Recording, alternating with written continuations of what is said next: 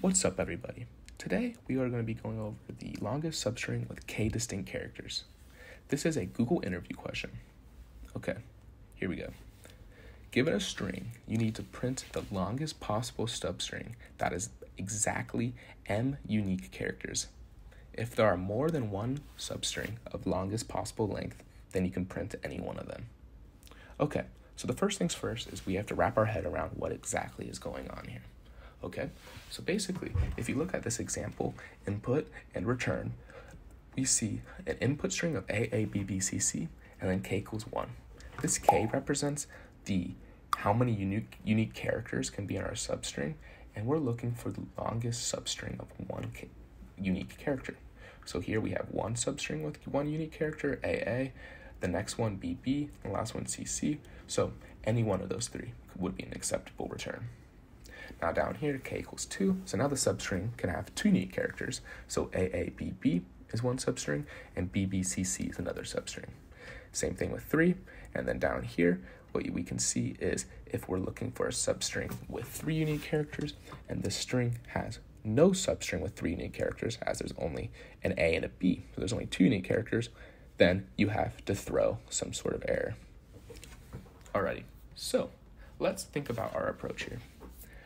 You might be tempted to try a brute force approach, but if you think about that, then it's actually going to be O of n cubed runtime, because we have to use a nested for loop to examine the entire string and the rest of this possible substrings after it, and then we also have to traverse it at the end, which would make it O of n cubed. But there's actually a way to do it in linear time. So the premise of it is to maintain some sort of window as you loop through the string, and all you have to do is when the condition is no longer true with the unique characters, you have to pop the element off of the leftmost part of the window. Okay, I think this is going to make more sense once we start actually implementing it here. Okay, so let's come down here and let's define our function, and I'm just going to call it define k uniques, and then I'm going to pass in some sort of string and that k, which is the number of unique characters. I'm also going to initialize 2 variables, a u equal to 0, which is going to represent num of unique characters, and then an n, which is going to be equal to the length of the input string. So now we have to make that window that's going to be traversing the array with us, or the string with us, excuse me. So basically the way we're going to represent this is with an associative array to store the count. So basically we're going to call this count, and we're going to make an associative array. So we're just going to say bracket 0, and then I'm going to times it by the maximum amount of characters that we could possibly have. And for our case, that's actually just going to be 26, because that's how many letters there are. Okay, so now we actually have to traverse the string. So for I in range, the maximum, or not the, for I in range of n, now we have to decide whether or not we want to pop that leftmost element. So what we can say is if the count, so now what we have to do is figure out which index we're going to be at, and this is pretty much just going to be order of s bracket I minus the order of A. And if this is equal to 0, then all we got to do is increment that u, the number of unique characters. And then now all we have to do is increment, it's just got to be lowercase. And then after this, we can just exit out of that conditional statement, and we can increment that location in the count variable, or the count data structure. So order of s bracket I, whoops, I did one too many, square brackets of order of s bracket I minus order of the A. And we have to increment that by 1. Okay, so now what we have to do is we have to check this condition right here. We have to see if there are enough unique characters in the string to return a valid solution. So what we can do is we can say if the number of unique characters is less than k, then we can just say print invalid input. That's good enough. And then we can just exit out of this function. Okay, so now if this is not the case, we have to take the window with the first element in it and start and end variables. So what we can do is we can create two variables, and this is going to be the current start, and we're going to set that equal to 0 in the beginning, and the current end, which is going to be equal to 0. Right? This is going to be what the current dimensions of the window is going through the array. And then we can also initialize values for the result of the longest window. So what we can say is max window size, we can set it equal to 1, and then max window starts, which is obviously going to start at 0 because it doesn't have anything in the beginning. So now we have to initialize the array count with 0, so that we can say is count equal 0 times length of count. Okay, so now what we have to do is input the first character into this array. So what we can say is count bracket the order of s bracket 0 minus the order of a, and we can say plus equal 1. So now what we got to do is actually traverse the string. So what we're going to do is we're going to start from the second character because we already have the first character handled, and then we're going to add the characters into the window according to this. Okay, so this is what we're going to do. We're going to say for I in range 1 to n. Now what we have to do is add the character at this location of I to the current window. So what we can do is say count bracket order of s bracket I,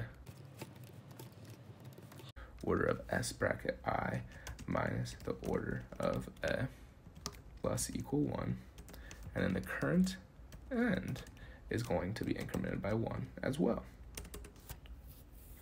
So then now what we've got to do is say if there's going to be more than k unique characters in the current window, then we want to remove that leftmost element. So how are we going to do that? What we can say is while not, and then we have to check for some sort of condition to see if we should take out that leftmost element.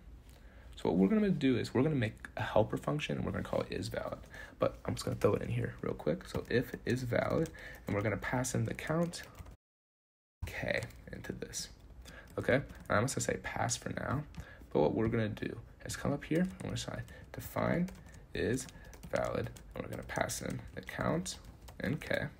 So what we're going to do first is we're going to set a variable called val, and we're going to val, and we're going to set it equal to 0. And now what we're going to do is loop through all the different possible letters. So for I in range of 26. Now what we're going to do is we're going to check to see if we want to increment this value. So what we're going to say is if count bracket I is greater than 0, right? Is this a different character? Then value plus equal 1. Okay? And then all we gotta say is if k is greater than or equal to value, then we know that we got too many unique characters. So we can just return true, and then otherwise return false. So we can take out this pass statement here, and now what we can do is we can say count bracket order of s, but now we're gonna start it from the current start, and then we're gonna subtract the order of a, and then what we're gonna do is just decrement it by 1, and then the current start is gonna move up 1 place. So current start plus equal 1. So now we have to check to see if we need to increment the max window size. So how are we gonna do that? If the current end minus the current start is greater than the max window size, and the max window size is going to equal the current end minus the current start plus 1. And the max window start is going to equal to the current start. And then now what we can do is all we got to do is just return the max substring. So what we can do is we can say print max substring is, and then all we got to do is say plus s bracket max window start to max window start plus max window size. Then after we do that, now we can also talk about the length. I'm gonna come down here so it's a little more readable. Plus, and then we can say with a length of, and then we can plus the string of the max window size. So I believe this should work. Let's run a test here. So let's make a string and we can set it equal to A, B, A, C, B, E, B, E, B, E. And then we can say K equal to 3. Then now what we can do is just call K uniques of S comma K and see what happens. So we have an error here. Let's see what we have happening.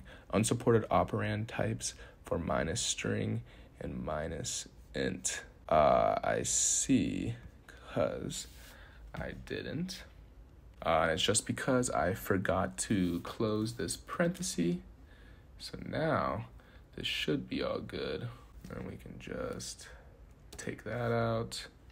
And then if we run it, and there we have it. Max substring is CBE with a length of 7. And that is, yep, and that's what it is. Perfect, right? This algorithm worked. So if you guys have any questions, leave them down in the comments below or join my Discord when I can answer them a little more easily. But I hope you guys enjoyed.